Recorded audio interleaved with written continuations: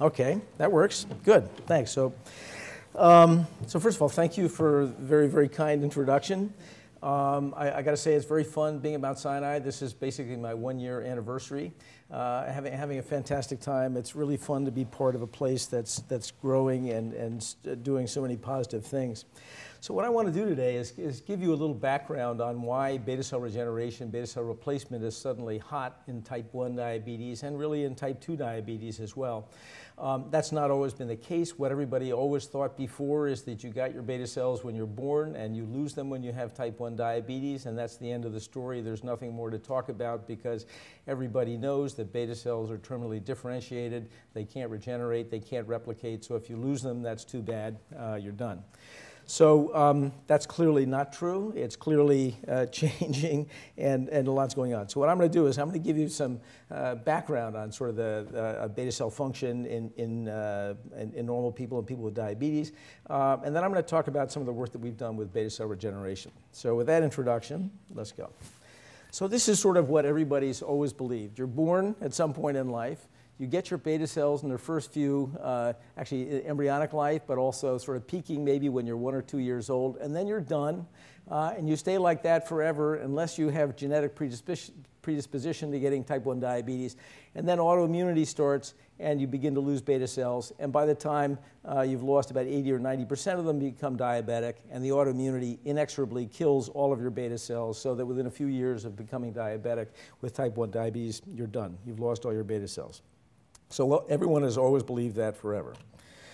Turns out it's not entirely true. So this is one of a couple of studies, actually now lots of studies, looking at beta cell mass in people with type 1 diabetes at autopsy. The top study is from UCLA, from Peter Butler, looking at beta cell mass in people after 20 years of type 1 diabetes. And this study is from Joslin Clinic from George King, looking at pancreases of people who had type 1 diabetes for 50 years. They have collected a group of what they call medalists, people with lifelong, almost lifelong diabetes for 50 and more years. It turns out when you look at their pancreases and compare them to normal people, somewhere around 1.5% of the pancreas is comprised of beta cells, and the rest is other things that you all know very well. What the surprise here is that this number is not zero. Everybody knew that beta cell mass was reduced in diabetes and type 1 diabetes, but nobody thought after 20 and 50 years of type 1 diabetes there would still be beta cells. So that's a surprise, and if you look at it histologically, these are insulin stained, so the brown is insulin. It turns out there's still some beta cells, or perhaps new beta cells appearing out in the periphery of the pancreas, so here's one, here's one, here's one. And they tend to be near acinar ducts out in the periphery of the pancreas, which is where some people think beta cells come from. There are also still beta cells in the pancreas, at least insulin-positive cells in the pancreas, in an islet that obviously is hyalinized and degenerating, but it suggests that maybe there's regeneration going on in this islet 20 years later. And then in the cross-section of pancreatic ducts, the main duct and tributaries of that, there are still insulin-positive cells in the wall of in the epithelium of the pancreatic duct.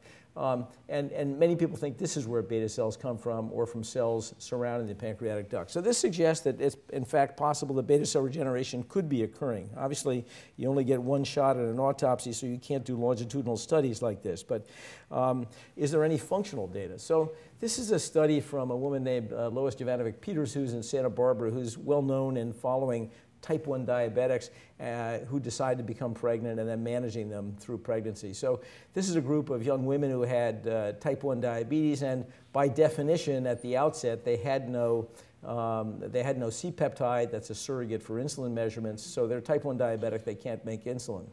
But during the first trimester of pregnancy, these same women suddenly are making C-peptide. And the idea here is that during pregnancy, obviously you immunosuppress yourself so you won't reject the fetus.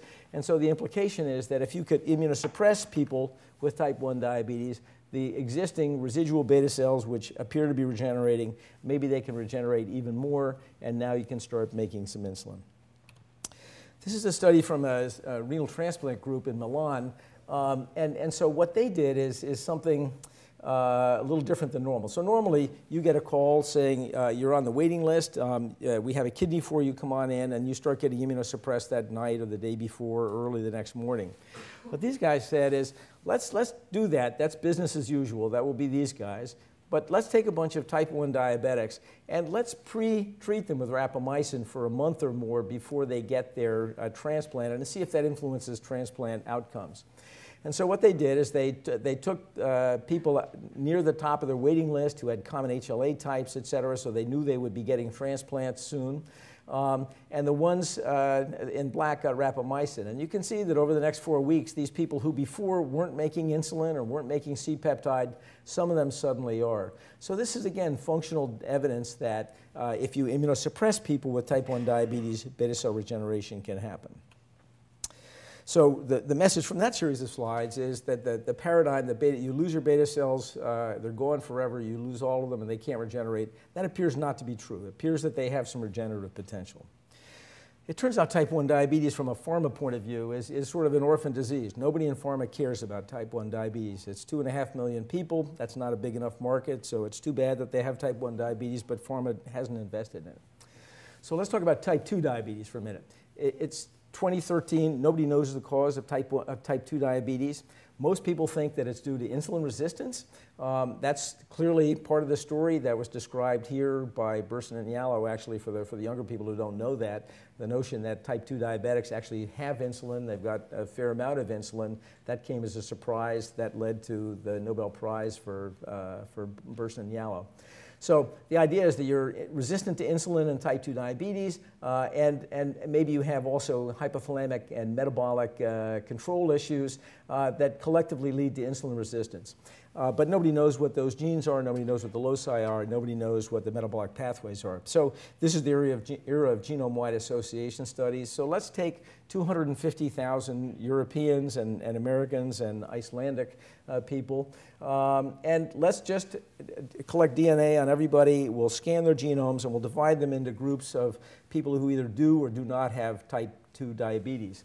And we'll find the genetic loci that regulate metabolism and appetite in the brain. We'll find the genes, loci that are associated with insulin resistance in fat, muscle, and liver.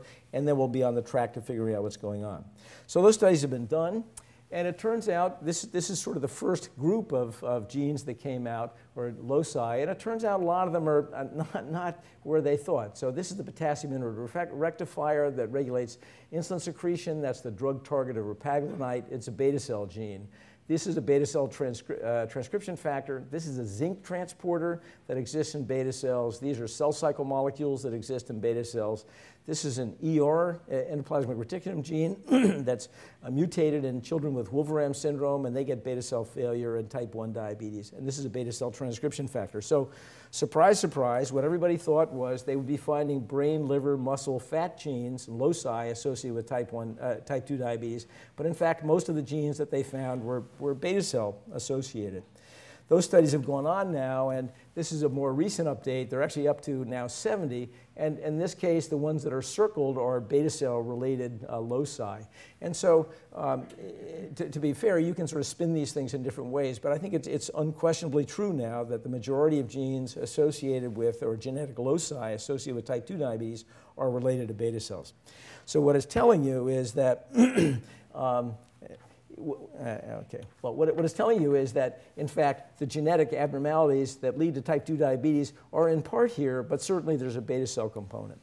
So this is important politically in the world of type 1 diabetes and beta cell regeneration because, as I mentioned before, no pharma was interested in beta cell replication or regeneration before. Now every single pharma in the United States is going after and around the world is going after type 2 diabetes and beta cell regeneration as pharmaceutical targets. I showed you beta cell mass in type 1 diabetes. This slide shows beta cell mass in people with type 2 diabetes. So in this slide, again, the slide I'm showing is by Peter Butler, but lots of other people have published similar reports. So if you look at lean people who are not diabetic and measure the percentage of their pancreas that's beta cell mass, it turns out, again, it's somewhere around 1.5%. If you look at obese people who are not diabetic, but died accidental deaths, beta cell mass tends to be higher. If you look at demographically matched type 2 diabetics, same gender, same age, same everything else. If you look at beta cell mass in type 2 diabetics, it's reduced. And it's reduced about 60% compared to non-diabetic obese controls. And it's even reduced compared to lean controls. So this is now anatomic data that supports the genomic data that indicates that beta cell mass is reduced and beta cell function is reduced in type 2 diabetes. So suddenly type 2 diabetes has gotten very popular as a target for beta cell regeneration. So what I've shown you so far are mean data. Let me just show you individual data. This is from another study by the same guy, Peter Butler at UCLA. Just look at the non-diabetic open triangles here. And we're just going to look at beta cell volume here. So again, if you look at normal people, somewhere around 1.5% of pancreas mass is beta cells. These subjects this is a cohort of people who are obese. But some people are down here, 0.5, 0.6, 0.7% of their pancreas is beta cells, and other people are out here, somewhere around 11%. So you can look at these data and say, look, well, first of all, let me just say that there's no evidence that beta cell mass expands in people with diabetes, with obesity. There is in rodents, but in humans there's good evidence that they don't expand. So what it means is that you're born with this amount of beta cell mass, if you're that person, or you're born with this amount of beta cell mass. These people, it doesn't matter how much they eat, how insulin resistant they get, they're not going to get diabetes. They got tons of beta cell reserve. But these people, if they get 5 pounds, 10 pounds overweight, suddenly they'll become insulin intolerant and potentially diabetic. So these are obese people. This is now looking at lean people. Again, the same guy, Peter Butler. If you look at this slide, again, 1.5% is normal. Now he's looking at it as a function of age. So in lean people and obese people, you get your beta cell mass by the time you're 2 years old, something like that. And then that's what you got for your life. That's genetically determined. That's what the GWAS data show. And if you're this person or these people and you become overweight and insulin resistant, you'll get diabetes. If you're these people and you become insulin resistant and overweight, you're probably not going to become diabetic. Okay? So the central point from these slides is that your beta cell mass is genetically determined, your risk of diabetes is genetically determined, and it isn't enough just to be insulin resistant. You have to be insulin resistant and not have enough beta cell mass or not have enough beta cell function. Okay? So just to say that in a simpler way, we all know that everybody who's overweight is insulin resistant, but only about 1/3 of them ever become diabetic. So there has to be something else going on, and the something else is a genetically reduced beta cell mass. Okay? All right. So now you know that type 1 diabetes is due to beta cell deficiency, but there's some opportunity for regeneration. Type 2 diabetes is now a beta cell deficiency disease. And now here's another sort of paradigm-changing story. You guys probably know this very well, so I'm not going to spend a lot of time on it. But it just is important because it went from forget beta cell replacement, it's impossible, to actually maybe it is possible. My interpretation of these studies is that they show that proof of principle wise it's possible to give people new beta cells with type 1 diabetes, but there's still a lot of hurdles. So the initial report, these folks are from Edmonton in Alberta. They're very good at isolating islets, and they decided to stop using glucocorticoids as immunosuppression with islet transplant and came up with another regimen which turned out to be tacrolimus, rapamycin, and teclistamab. But the point is they didn't use steroids. If you think about it, it's sort of a no-brainer. Steroids cause diabetes. They're bad for beta cells. They cause insulin resistance. So switching to a different regimen makes perfect sense. So they did that. And in the first 7 patients, they had wonderful results. The idea is let's harvest cadaver pancreases. We'll digest the islets out. We'll put in a transhepatic catheter. This is a cadaver donor. This is the recipient. We'll put in a transhepatic catheter, a portal catheter, and squirt the islets in. They're going to flow into the periphery of the portal circulation and lodge in the hepatic sinusoids. So they'll be secreting insulin in the hepatic sinusoids. That's pretty good because the pancreas was here originally and it was secreting insulin into the portal vein. So the insulin's going to end up in the same place. That's sort of the idea. And so these are their original data. These are the 7 patients, 1, 2, 3, 4, 5, 6, 7 patients.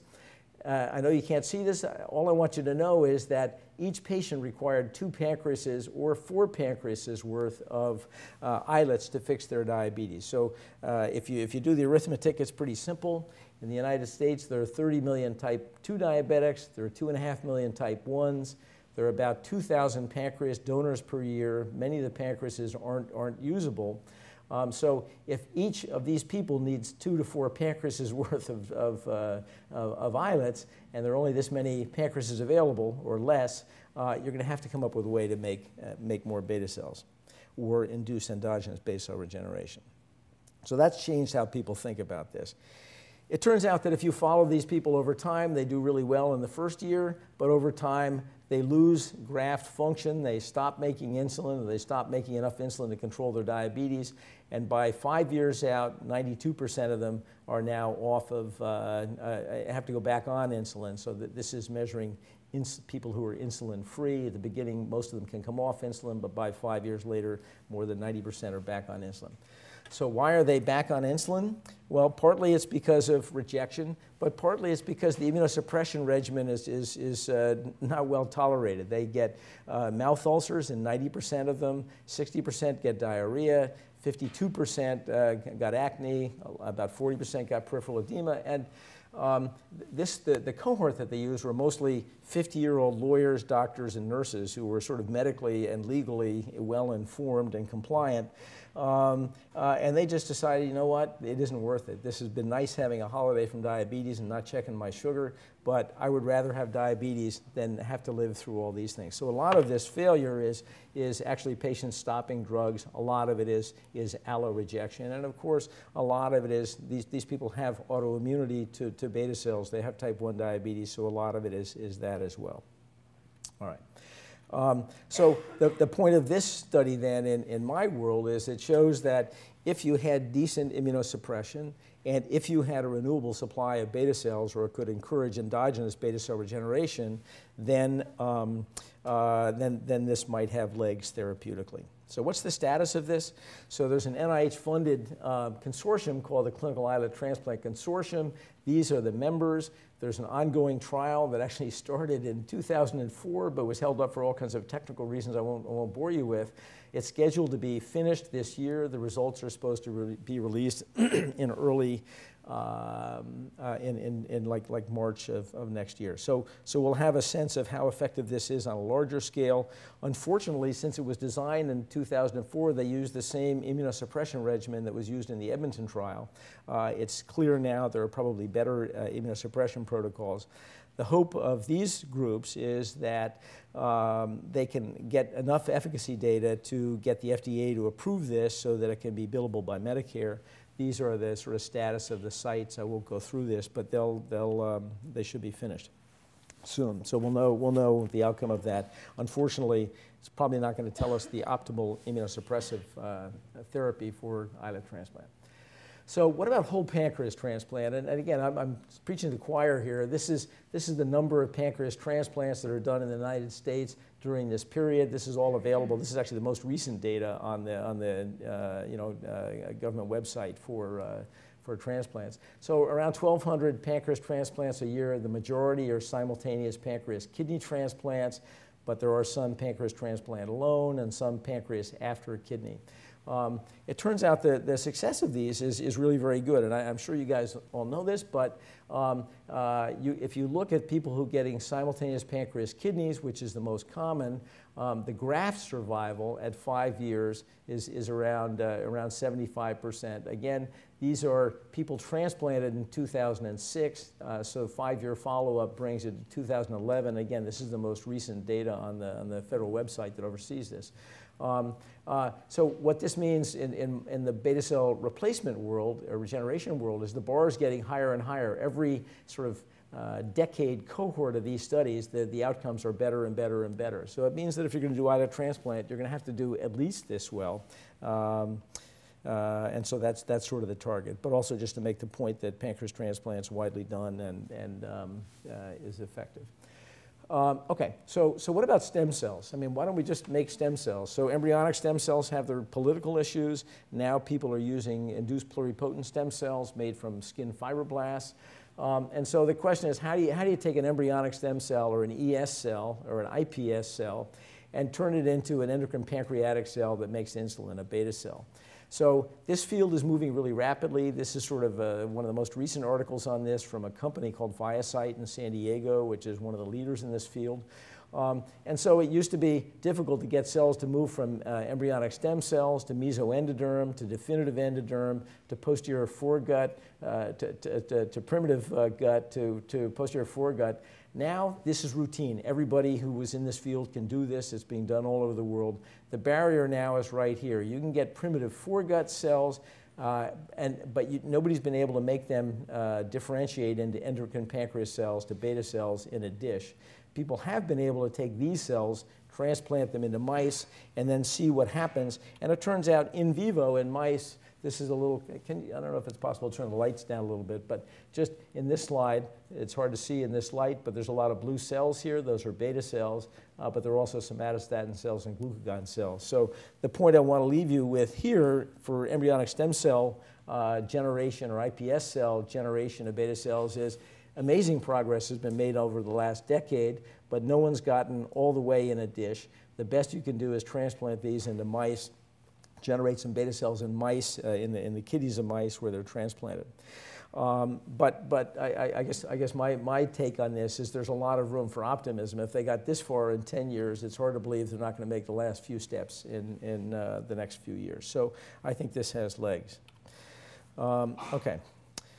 Here's the non-biologic approach. So if you're a type 1 diabetic, it's common to wear an insulin pump. So there's a sub-Q catheter that uses a previously programmed pump with an insulin syringe in it, and you can give basal insulin this way. Plus, you can also give yourself boluses that you've calculated you'll need for this amount of calories or this amount of carbs, et cetera. So this is the pump. It's widely used in type 1 diabetes, and it's also used a lot in type 2 diabetes. The next addition is glucose glucose sensors. So people now can wear glucose sensors.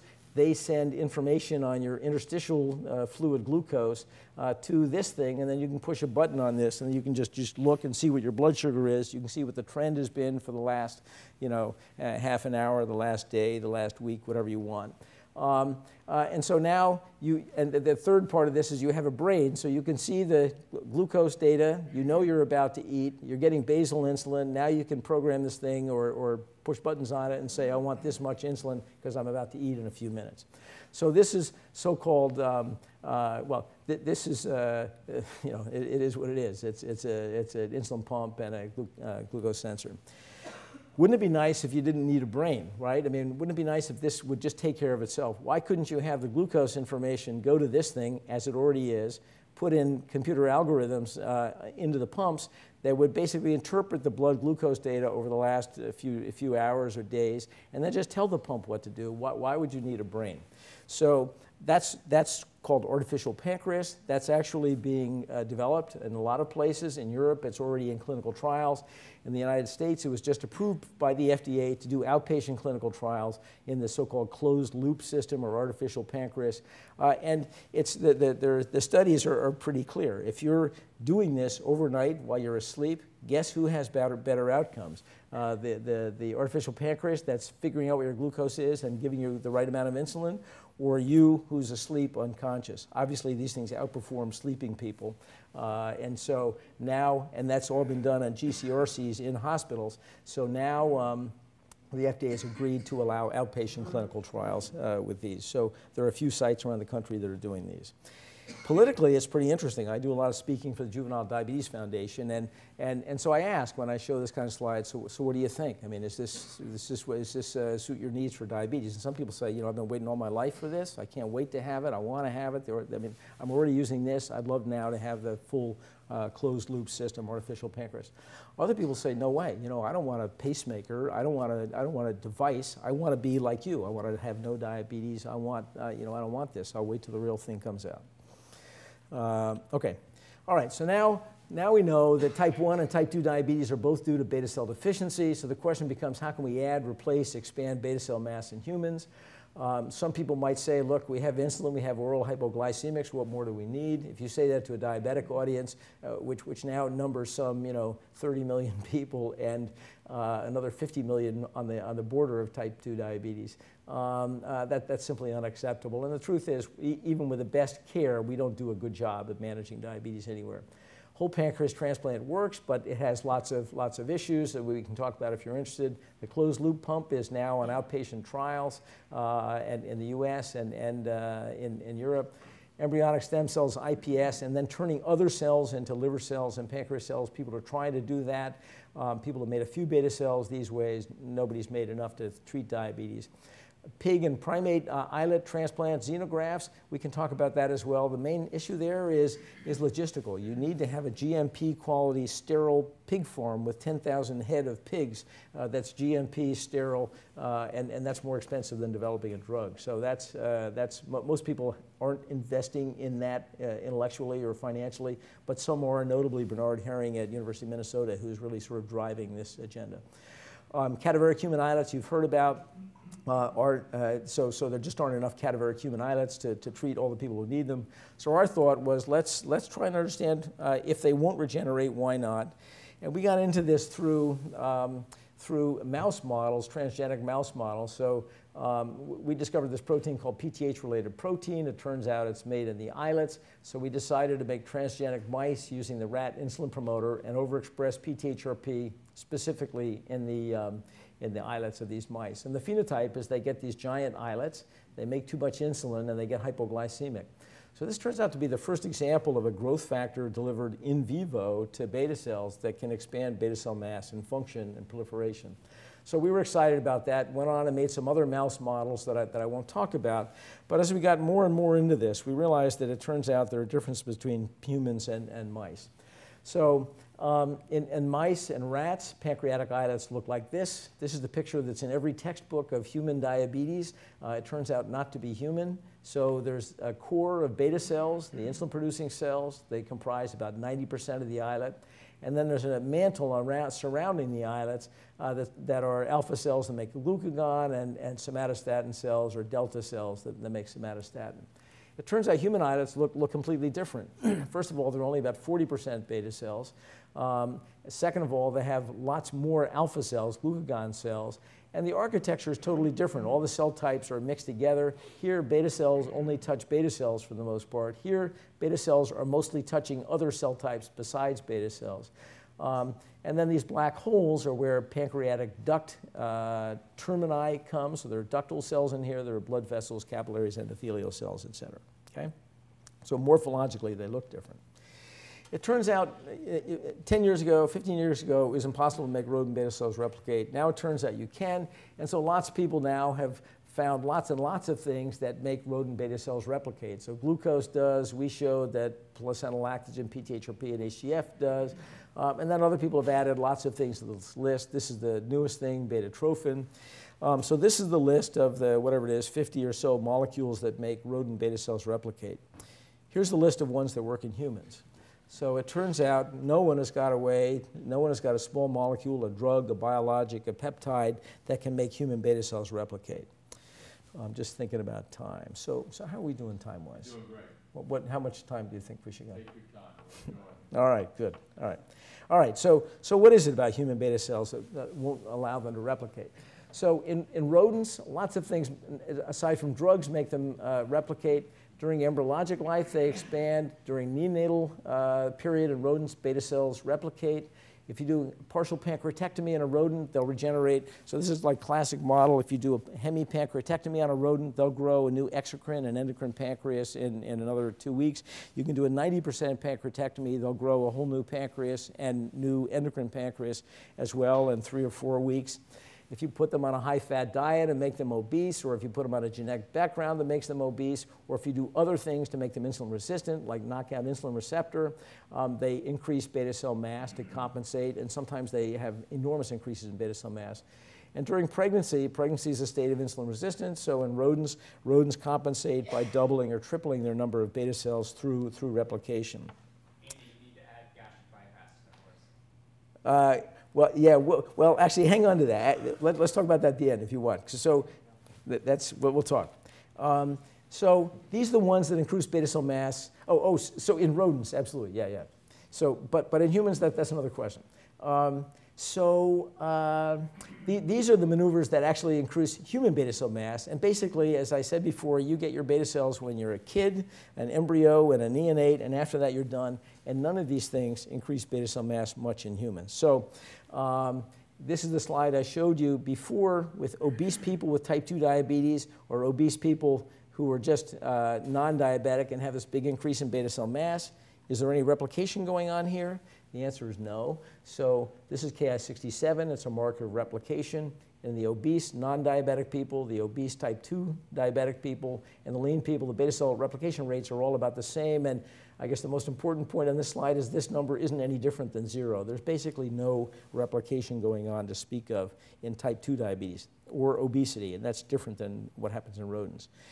The same guy, Peter Butler, who's now getting a reputation as an ambulance chaser, now is collecting pancreases from pregnant women who died accidental deaths. And so in rodents, beta cell mass triples during pregnancy. What he found is that in humans, beta cell mass goes up a little bit, about 40%, but none of it's due to beta cell replication. Again, these numbers are essentially 0. And all of the increase in beta cell mass is due to the appearance of clusters of 1 or 2 or 3 individual beta cells out in the periphery of the pancreas. So in human pregnancy, beta cell mass increases a little bit, but none of it's due to beta cell replication. This is a study by a guy named Joris Meyer, who is in Germany. And he decided to look at, since pancreatectomy is a standard model for beta cell regeneration in rodents, what happens to humans? So he took people who had been to the OR for, some of them had masses in the tail of their pancreas, so they had a partial pancreatectomy because of that. Some of them had pancreatitis and had a pancreatic pseudocyst removed, but they left normal pancreas intact. And so he did a CT scan post-op, or the people had CT scans post-op, and then at some point, this is immediately post-op, and then later post-op at intervals shown here, they'd have a second one. So over at least the period of around a year, but some of them went out several years, there's no evidence that the pancreatic remnant increased in size. If you then went back and did a second surgery, so some people had to go in and have a second surgery, so they took out part of the stump that remained, if you will, of the pancreas, and they looked at beta cell mass, and it was about 1% in people at the time of the first surgery. It was about the same post-op. In rodents, this number would have gone up here, but in humans, apparently not much happens.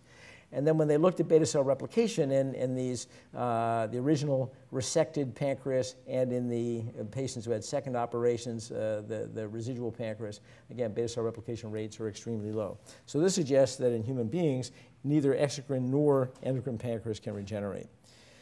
And then this is a study by, it's Betsy Sequist and Paul Robertson on the endocrine side, but this is Donald Sutherland, at the University of Minnesota, where they were doing for a while. So if Brian and I are buddies and he's a type 1 diabetic and we like each other, maybe I just give him half of my pancreas for his type 1 diabetes. So these are sort of living unrelated donor hemipancreatectomies to treat type 1 diabetes. And so they decided, after having done that for a while, to go back and find the 21 people that they had done this with, the donors. 6 they couldn't find, but they found 15. Of those 15, 2 were already known to be diabetic and were on meds. And then they brought the other 13 in. 6 were clearly not diabetic. 1 had impaired glucose tolerance. 2 had impaired fasting glucose. 3 had both, and another one was found to be diabetic who wasn't previously known to be diabetic. So out of these 15 people who donated half their pancreas, 60% developed diabetes or glucose intolerance or impaired fasting glucose. So that says that, again, unlike what happens in rodents where you would grow a new pancreas and you have plenty of beta cells, if you lose half your pancreas, you've already put yourself at sort of 60% risk of developing diabetes. The numbers are small. There are lots of caveats. These are people who are maybe not as lean as New Yorkers if they're from Minnesota, et cetera, et cetera. But it makes the point that there's not enormous regeneration going on. So then this is sort of beta cell replication, again, Ki-67 as a marker of beta cell replication. during life. This is by Chris Rhodes, who's at the University of Chicago, and in embryonic life, there's a little bit of replication, but not much. In the first few months postpartum, there's some replication going on, and then within, the first year or two, it basically dials down back to close to zero, and then it stays that way for your life. So the message now is that beta cells can regenerate, at least in neonates. They can replicate, but it's pretty tightly controlled, and it stops pretty early in life, and you get your beta cells when you're a little kid.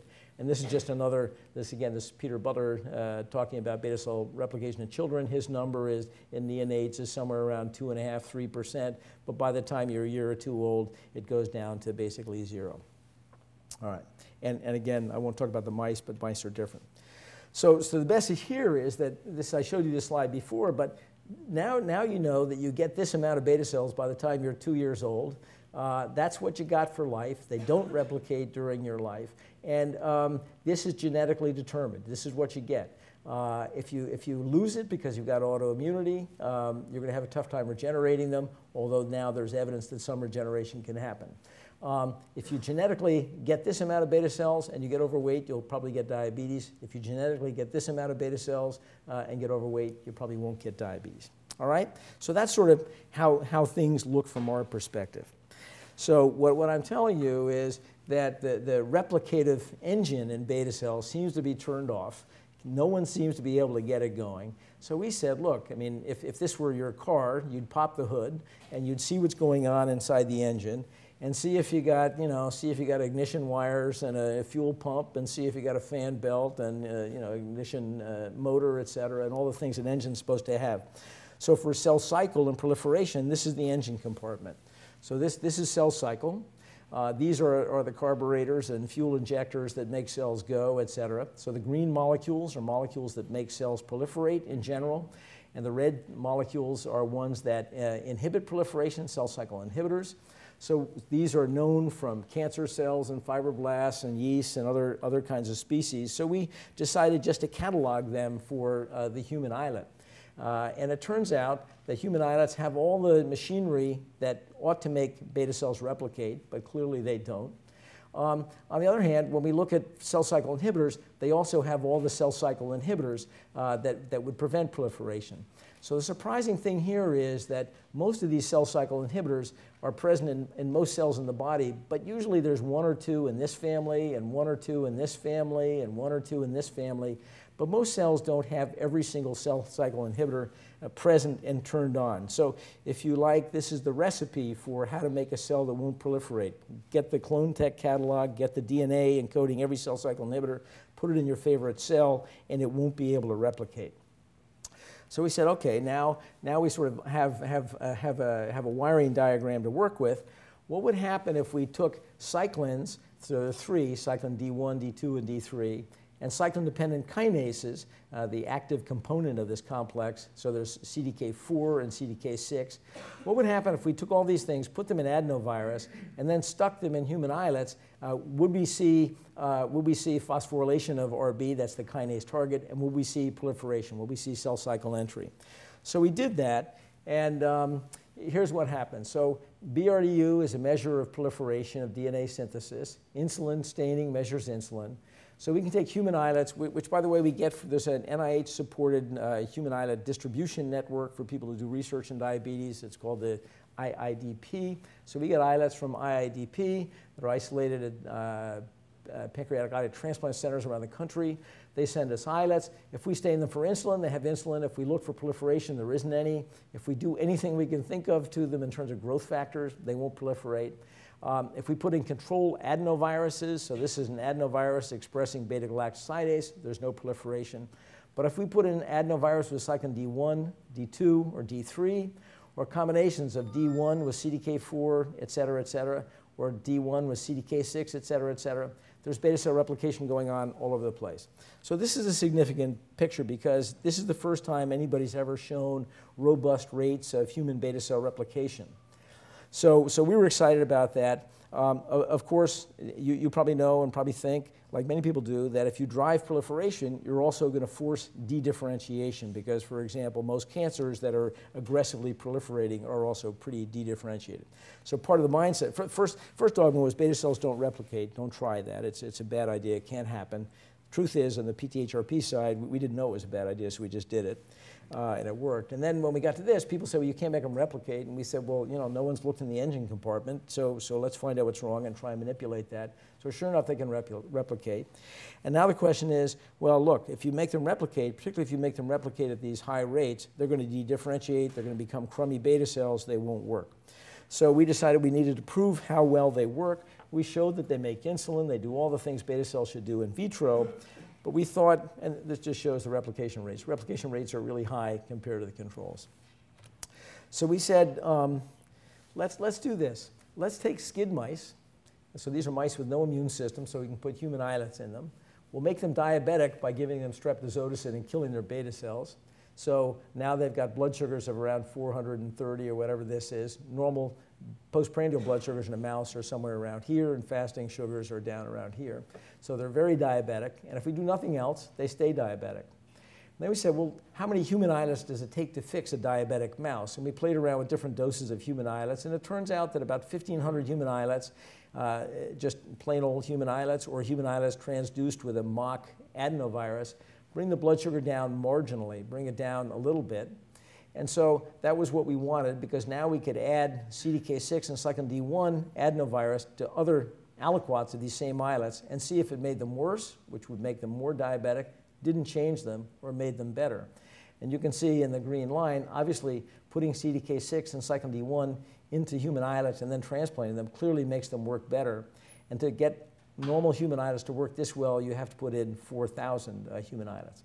So this is surprise, surprise. It turns out you can have it both ways. You can drive human beta cell replication at high rates, and it doesn't make them less good, less effective at controlling diabetes. It, in fact, makes them better, and it makes them approximately 3 times better because you need 3 times as many islets to get the glycemic control to be that good.